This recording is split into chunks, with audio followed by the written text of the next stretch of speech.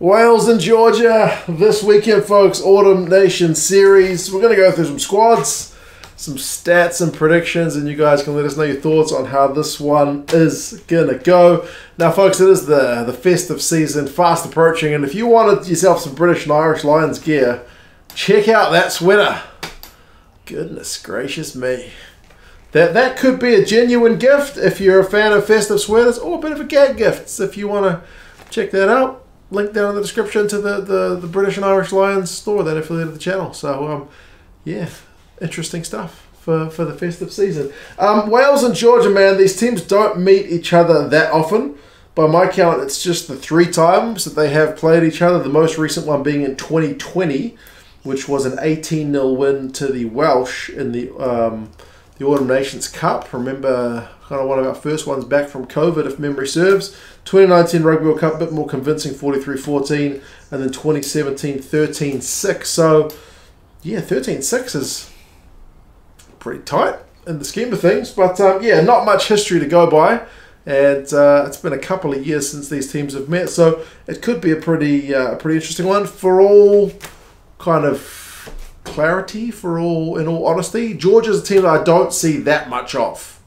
The tier 2 teams are kind of a bit harder to track in terms of not every game has kind of full player and match stats. So, but yeah, I still try to keep track of them as best I can.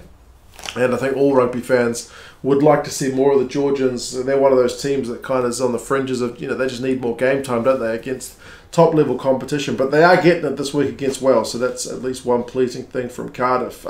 For Wales, they've made a few changes to the side that played against Argentina last week. Some of those are injury enforced, and some of those are just Wayne Pivac wanting to get the most out of the guys who he won't have available next week. Remember, Wales have still got a game next week, but he won't have any of his Premiership guys available. Don't think Wales have got any guys based in France at the moment, do they? But yeah, he needs to get the most out of those guys before kind of switching back to the domestically based guys for next week's game. So Gareth, Tomos, Ken, Owens, and Dillon Lewis, that's the same front row that we saw perform pretty solid work against the Argentinians last week. Ben Carter comes in the second row.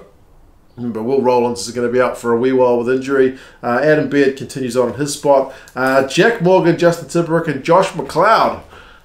It's a pretty changed back row. Jack Morgan coming up from the bench where he featured last week. Justin Tipuric got through like 18 bloody tackles last week, which is kind of not surprising because he is just an absolute tackling machine. And then Josh Macleod, I think this is his 3rd bite at the cherry, but he should finally get a Wales cap to his name. I think, didn't he get once the game was canned and once he got injured?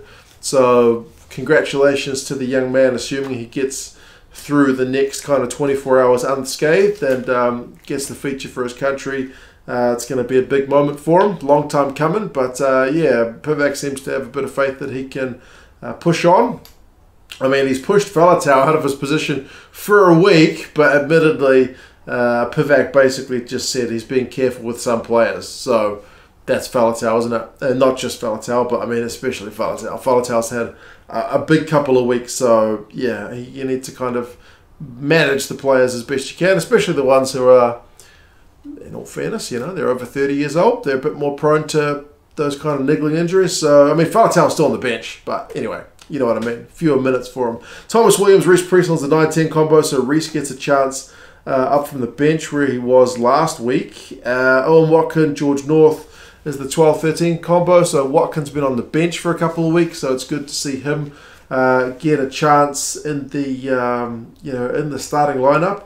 And George North, quiet in that first game, but kind of came into his own a bit more in that game last week. I mean, Wales just generally upped their shift against the Argentinians, didn't they? Cuthbert and Adams are on the wings this week. Oh, for a second there. Adams hasn't been featuring in the first couple of games. Remember, he's been injured, so it's good to see him finally back, and we'll see if he can kind of tear into the action. And Rees-Zammit still features at fullback. He's one that obviously won't be available next week. I think Pivac just wants to get that guy as much time at fullback as he can because he wants to see just long term if that's an option for them going into the World Cup, because Halfpenny is there on the bench. Remember, he was initially named at fullback for that first game and then had to pull out with injury, so they had to shift Anscombe. So yeah, there's no point kind of rushing Halfpenny back when he can probably play next week when Rees-Zammit isn't available. I mean, Rees-Zammit, he certainly carried a fair bit from fullback last week, didn't he? He kicked a wee bit, but he just likes to eye up the space, which is sometimes just what you want from a guy playing fullback. I guess it depends on the game. So how he goes against the Georgian guys will be an interesting one to see. Bradley Roberts gets some game time from the bench as well, which is pleasing because he's been playing really well in the URC, so pleased for him. Rhodri Jones, Sam Wainwright. Dafydd Jenkins is one guy that I don't remember seeing that much of. I know he plays in the Premiership for Exeter. He's a big, tall dude. He's pretty young. But yeah, big day for him to get his first international cap as well. Faletau's there on the bench, like I mentioned. Dane Black is going to get a game. Sam Costelow is going to get a game. And as I mentioned, Leigh Halfpenny. So I don't want to say wholesale changes, but it's a lot of changes for the Welsh side. So yeah, what did Pivac say? He said Josh Macleod is strong over the ball. That's what he's looking forward to. And with Alan Wynne-Jones not playing, he basically said he wanted to get Dafydd Jenkins in because he's not going to be available next week. So Alan Wynne-Jones will likely be back for next week's game. For the Georgians, as I mentioned, the Georgians team I don't get to see that much of. But obviously the stereotype for the Georgians is a big scrum, big forwards. And traditionally, from when you've looked at the lineups, you look at the starting 23 or starting 15 and go, oh yeah, most of these guys play in France for the forwards. And then the backs, a lot of these guys are kind of amateurs playing in Georgia. But not really as much the case these days. Like, I watched the highlights of Georgia's game against Samoa last week, which they lost.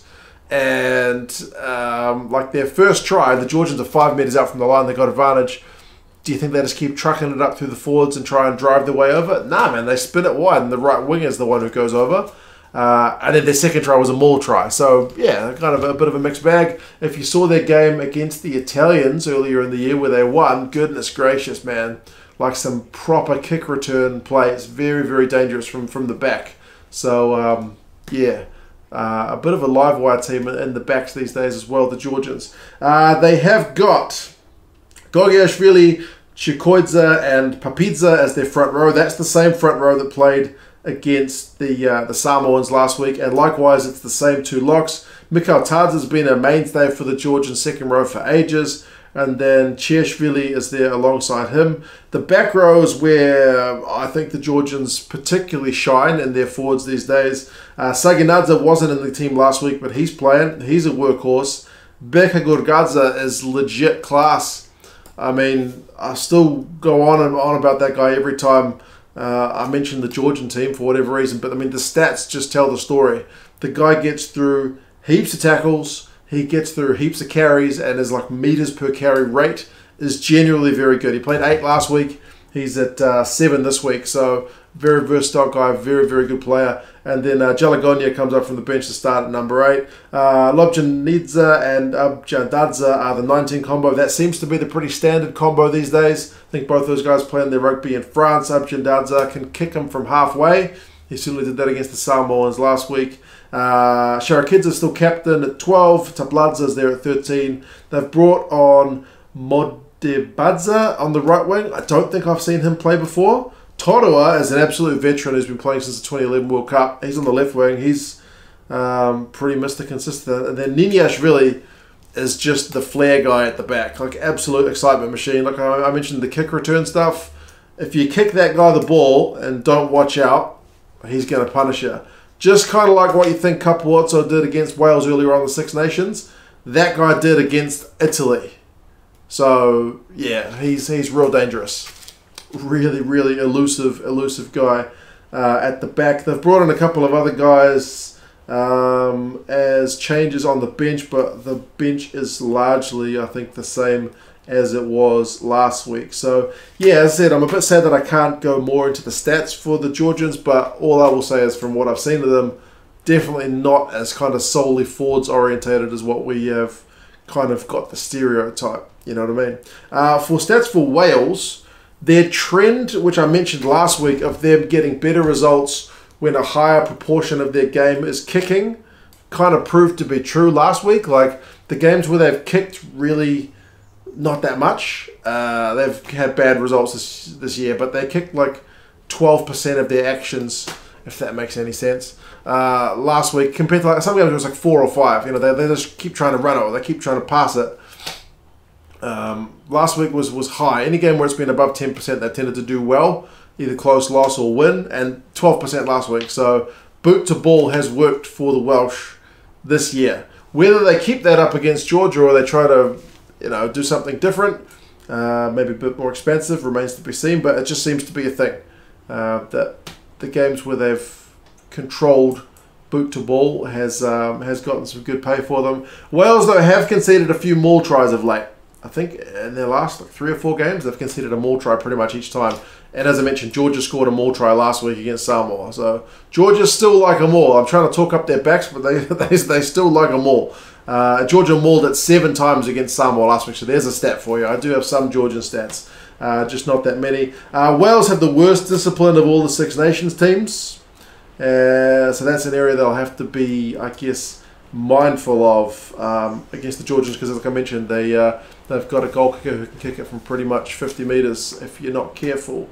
Like I mentioned, the recent history is all Wales.